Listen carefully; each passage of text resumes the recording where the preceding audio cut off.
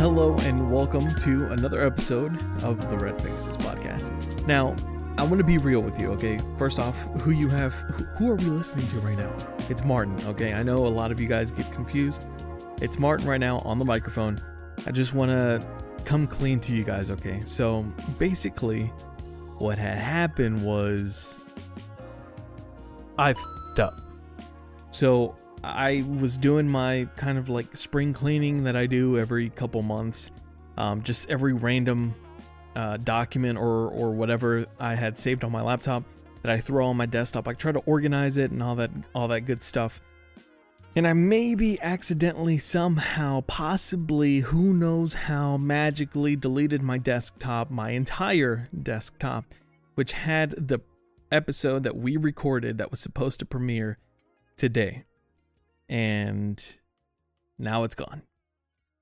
So I have to do this by myself now. Darian and I sadly could not meet up again before today's episode. So I'm taking the reins. I'm going solo. Okay, in this episode, we're going to take a quick look back at some of what we think are the greatest moments that we had on the podcast. We're picking from guests that we've had in the past. Some of our best short segments that we've recently started to produce. And yeah, so let's just have some fun, all right? So sit tight, hop into the Red Pegasus time machine with me, all right? And now we are about to head out and listen to this crazy but probably delicious concoction that one of our special guests, Aaron Kozak, came up with. Let's roll the clip. So I have a similar with the Cheez-Its. It's actually Cheez-Its with salsa. Ooh, okay. I could Like see that. A good spicy salsa. Yeah. You got a cheesy chip. Yeah, I could see Salsa? that. Sounds I might have good. to A lot do of that next people- time. Yeah, you know, find your favorite salsa. I was about to ask, you have a specific salsa in mind? Yeah, you got to go with the fresh salsa from H-E-B. Oh, All right. Mi- salsa m- from m- H-E-B. Medium spice. If medium only, spice. if only Yeah, I yeah. knew though, because there's no H-E-B in Dallas. Hey, they're coming. Yeah, they're coming. They're coming quick. Now, don't knock it till you try it, folks, okay? Don't lie. I know a lot of you guys are probably trying to find some Cheez-Its, some salsa, right now or later on to try and figure out this snack. Let us know how it tastes, okay? So what about that one time? Let's go back just a few episodes ago. We actually came in contact with alien life. I know, crazy. It's also crazy what they jam out to in space. So they think that it's powerful jets that have caused that, or it could be the result of a starburst shock wave triggered by the birth of stars in a galaxy. A whole bunch of craziness, and of course, we still don't know what's going on. And yeah, hold on. Do you hear that? Getting a little static. Hey, hold on. Are we making contact with alien life? Oh no. 1, 2, 3 into the 4. Snoop Doggy Dogg and Dr. Dre is at the door. Ready to make an entrance, so back on up. Oh man, I mean, who would have thought aliens listening to Dr. Dre and Snoop Dogg like that? I mean, come on. Jeez. What about this part when we're talking about live music that's coming up and we discovered that Darian was the frontman for One Republic? What? One Republic's gonna be at Dos Equis Pavilion. One Republic. I didn't even know they were still writing music. It's been a while. For real. One Republic. They did the what is it called? What was that song called that they did? Oh, they have a few songs that they did. Marty. Yeah, they did do. I know that. But what's the one that like? Yeah, I know what you're talking about. They had one big one. Yeah, like everyone knows it. All the right moves. Is that the one? Oh, I'm thinking of the Counting Stars one. Oh, okay. Oh, yeah. Yeah, just like that. Yep. Just like that. Just like that. Oh. Are you the front man for that band? Oh, maybe. Listen, I'm accepting cash for anyone who wants an autograph. Okay, just putting that out there. What about this one time when we're talking with one of our guests, Preston Osborne, owner of Crossbar Soccer and Beer over in Richardson. Once again, shout out to them, always hosting us, just having a good time. Drinks, soccer leagues, F1. You can rent out the fields. You got Tom there with his vintage jersey store. I mean, they've got probably just about everything. They have video games there, okay? Go check them out. Crossbar Soccer and Beer over in Richardson. Give them a shout out. Let them know that you came from the podcast, and you can use code Pegasus if you're trying to get free pickup. I mean, come on, what isn't this place offering you at this point? But anyway, so we're talking with Preston, and he's trying to tell us how different it is when it comes to watching sport like soccer, and how the announcers can really make a big difference. He even references a little Simpsons episode there for some of you Simpson fans. Check it out. There's so much just to watching soccer in general that people forget, oftentimes, like with the back line. So yeah, well, people are like, well, it's not like basketball where you score every 13 seconds. I'm like, well, that's true. It's a low scoring game, but there is always something going on to watch. Like Absolutely. the way the game's flowing and the back line is changing, and you'll see a good team completely change their tactics on the fly against an opponent that's got them figured out. So it's hard to get into that, but once you're into it, it's pretty cool. It's the same with people who watch hockey and they know all the nuance to it. I mean, there's some crazy stuff those guys do that I'm just like, they're whacking a puck with a stick, right? And I've got a friend who's really into hockey, and he'll be like, dude, shut up. Here's what just happened. I'm like, oh wow, I had no idea. Yeah, right. So it's got to have a love for the sport, and then you can see a lot more to it. Yeah, I'll be glued to the TV just watching a soccer match, and my wife will look at me and like, what are you even watching? They're just passing back and forth. I'm like, I will say too, the announcers help that as well. So Tony Romo, right, commenting on football. Yep. He'll be like, well, this is what's happening, and here's what's about to happen. Yep. You're like, oh my God, okay. And it makes it so much cooler. Good announcers can really make the game more enjoyable. There's a hilarious Simpsons bit where they've got an American announcer and someone who's clearly like a Mexican announcer. And the American announcer is like, halfback passes to the center. Back to the wing. Back to the center. Center holds it. Holds it. Holds it. Halfback passes to center, back to wing, back to center, center holds it, holds it, holds it. and you're like, okay, there's some truth to it. They're making fun of you, but I'm like, yeah, all right. Yeah, that's funny. That was a really great episode, a really great interview that we had with Preston. We're going to have to get him back on. Remember, go check him out. Go check out Crossbar Soccer and Beer. Go check out that episode with him. It was a great time. And of course, who doesn't love a Simpsons reference? Come on now. This next clip that we're going to check out is with our boy Lewis, a childhood friend of Darian and I. And we gave him a call after multiple calls to people. No one wanted to answer our phone calls, but Lewis did. He came in the clutch. This is when we're talking about our Texas cities bracket. We're trying to figure out what Texas city is the best. We were stuck. Darian chose one city, I chose the other, and Lewis came in the clutch. Let's see who he chose to advance. I think maybe since, kind of in the studio by ourselves, no one's really around. yep. Imagine that. So how about we do a little lifeline, yeah? Okay. We just maybe call somebody That's a good idea. out of the blue. Yeah. No one knows that we're doing this, by the No way. one They're knows. just going to hopefully answer us, Yeah. and we'll see what they say. Yeah, let's give it a shot. All right. One eternity later. All right, so we got Lewis, Okay. our boy Lewis from school, hometown, Yep. hometown G. Yep. So we gave him a call. He was like, you know what? All right, I got you. So, Lewis, let me explain this once again. We're doing Texas March Madness edition. What do you think? Do you prefer Houston over Amarillo or what? I'll say Houston because there's no Cinderella story on this one. Oh, no Cinderella story on this one. I like it. I respect it. All right. Appreciate it, Lewis, for the tiebreaker. Perfect. Yo, this dude, Lewis, was ruthless. Dude, for real. He said no Cinderella story whatsoever. Straight up. All right, Houston moves on. Elite Eight.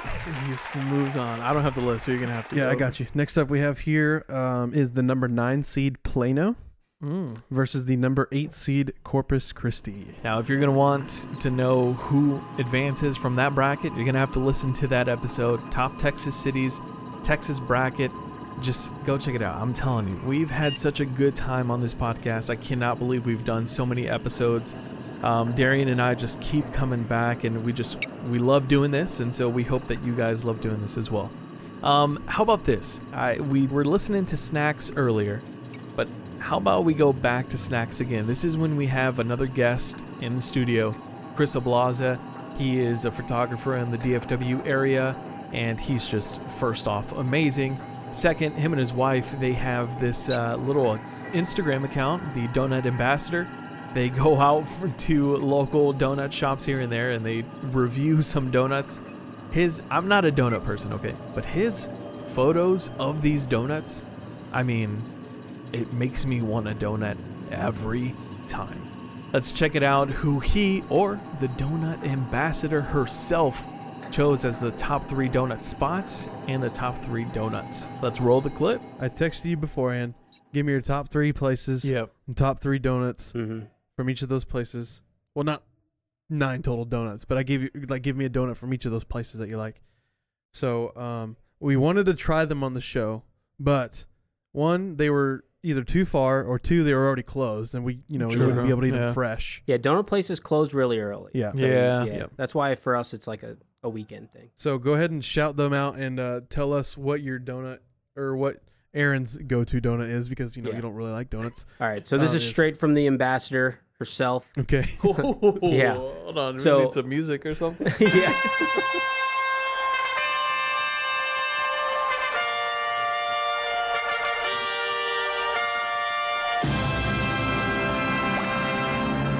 So her number one I think for both of us probably is a place called Detour Donuts. This is our local shop because it's closest to us. For those of you guys down in Dallas or in that are farther south, it's going to be a little bit of a hike, but I can assure you it's worth it as a special trip. Definitely at least go out there once. Take the trip out there and get a couple of flavors. You do have to get there early to get the good flavors. They're going to have stuff all day, but like the really, really popular ones go fast. So you got to get out there early. Her favorite one from Detour, she said she couldn't pick one because there's so many good ones, but they have a monthly rotating menu, which is really cool. Oh, okay. Yeah, so you get like different flavors every month. But this month, the best one, or the one you should probably go out and try, is this dark chocolate passion fruit. Okay. And so and I've had this one, and I'll tell you what, if you're into dark chocolate, like, it's good, but the passion fruit filling that she makes, like, she hand makes all this stuff. Yeah. It's so good, man. She sells the passion fruit curd in like as a separate like jar. Yeah. Smart. At the end of the month or whatever. I don't. She has before. So, nice. Man, it's a good one. So definitely go try that one out. And that's coming from someone who doesn't like donuts, right? Who doesn't like sweets that much. I thought it was really good. So there's that. One that's in Dallas. It's at Bishop Arts. Is the salty donut. Have you guys ever had salty donut? I haven't. They're huge. Really? I think so. Yeah. Sounds familiar. Yeah, there's some cool photo ops out there too. They have like some nice art out there and like a nice little sitting area. But the salty donuts, it's good. It's her recommendation for out there is the brown butter and salt. She said it's the most perfect and simple combo. Okay. Yeah. Nice. I would never think to order that, so I'll take your recommendation on that. Yeah, go check it out. Yeah. And then walk around Bishop Arts. Absolutely. Nice area Sweet area. Yeah. And then lastly, third option here. The number 3 is called Twinkle Donuts. And that's actually in the Colony, off of 121 and Farm to Market. So it's also a little farther north of Dallas proper, but they have some really great flavors. I can say that from experience. Yeah. They have some really unique and good flavors. If you like lemon flavored things, they have really good stuff. Hers is. She said that they have the best cake donuts she's ever had. That's all she said about cake that. Cake donuts go hard. Yeah. I'm not a donut person either. I'll usually just go plain chocolate or that blueberry cake. Yeah. Oof. The best one. So I've actually had one from Twinkle that I remember, and now I'm just like contradicting myself completely. Like, I don't like donuts, but I've had all these donuts now that like we go do this thing. Yeah, it's an acquired taste now. Yeah, but they have a cake donut that's a blueberry cake donut with a lemon icing on it, and that, man, it tastes really good. I want a donut now, man. Yeah, I know. I'm sorry. Mouth's watering in this room. Gosh, do I want a donut right now? Seriously, go give them a follow. Donuts, period, ambassador. That's their donut account where they're constantly posting pictures of donuts and trying out different donuts from around the DFW area. Check out Chris Ablaza, C Ablaza, at all one word on Instagram. Check out some of the amazing photos he's taken around the DFW area. I mean, you need to listen to his episode if you're a photographer specifically, because he can give you a whole bunch of tips and tricks, especially out there in the DFW area. Maybe some hot spots. Who knows? Who knows? But yeah, definitely check that out. Go give both the Donut Ambassador and Cia Blaza a follow. We're coming up on our last clip here. Marry, date, and kill. I believe this is when we're talking about marrying, killing, or dating music, movies, and TV shows. Yeah, this was kind of hard. Not gonna lie. Roll the clip. All right, so marry, date, kill, music, movies, or TV shows. Or, yeah. Woo! Man, this one is hard. This is really hard. 10 years ago, I would have killed TV shows, but man, they're just like, that's what's in now. Yeah. You watch TV shows more than movies probably nowadays. Yeah, I think I'm gonna go marry music. Definitely need the music in my life. The musica. Yep. For date, I'm probably gonna go with TV shows. Okay. And I'll probably kill movies. Yo, that's crazy. Why? Do you have the same? No. Oh.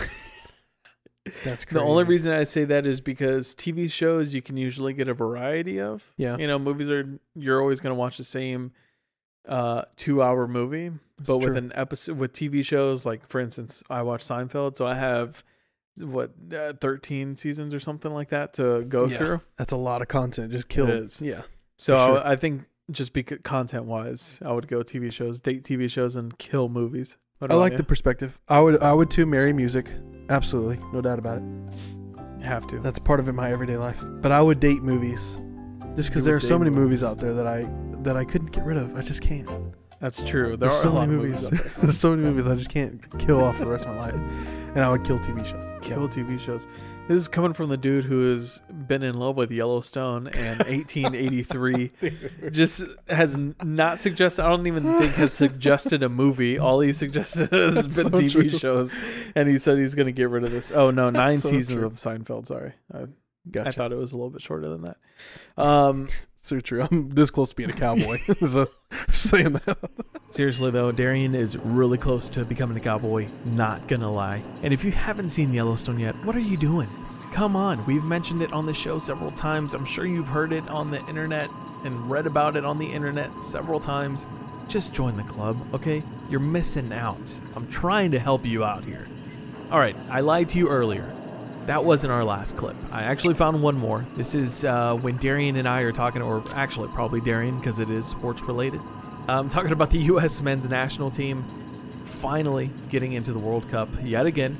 And you might be saying to yourself, oh man, the World Cup, that's November 21st. Where can I watch the World Cup? Where can I watch the U.S. men's national team? Hello?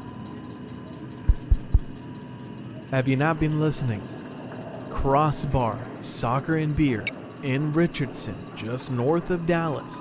Give them a follow, crossbar.dallas on Instagram and TikTok.